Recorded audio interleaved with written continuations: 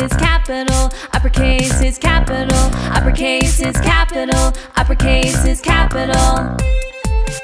There are 26 letters in the alphabet, and each one has two sizes that we can't forget.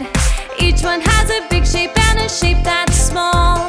The capital letter is the one that's tall. Uppercase is big and lowercase is little. 26 letters, you can learn them all. Uppercase is capital, uppercase is capital, uppercase is capital, uppercase is capital. Capital letters!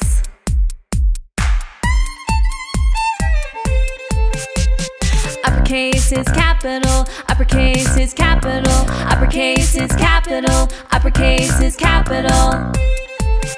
There are 26 letters in the alphabet, and each one has two sizes that we can't forget.